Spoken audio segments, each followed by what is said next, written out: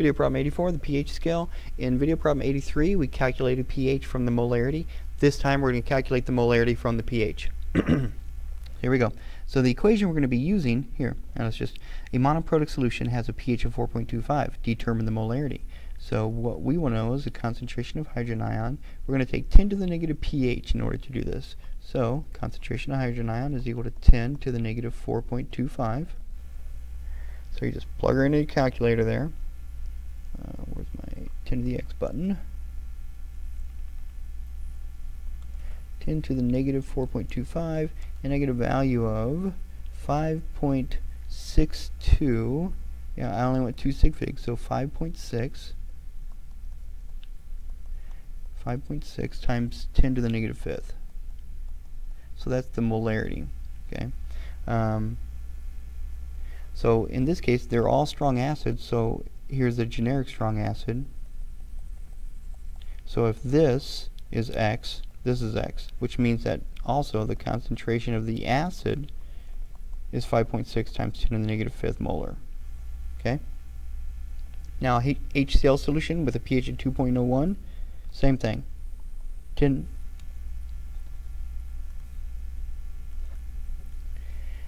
to the negative pH is equal to the concentration of the hydrogen ion. So 10 to the negative 2.01 is equal to the concentration of the hydrogen ion.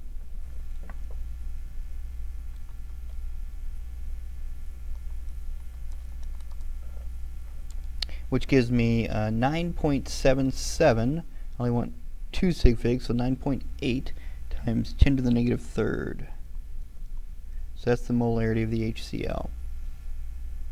H2SO4, assume complete dissociation. What that means is that we are assuming when this guy breaks up, it breaks up like this. It breaks up with 2 hydrogen ions.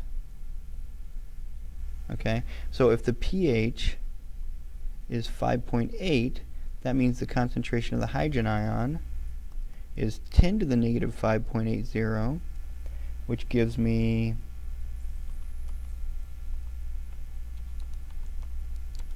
a value of 1.58 times 10 to the negative sixth is equal to my concentration of the hydrogen ion. So let's plug that in here. 1.58 times 10 to the negative 6 molarity. So if I'm going to go here, I'm going to have to end up dividing by 2. I have half as much actual sulfuric acid. So what's that? That's going to be 0.79 times 10 to the negative 6, right?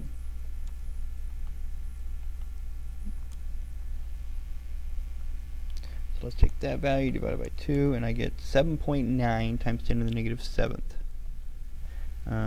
2 sig figs. Yep. That's the concentration of H2SO4. Right?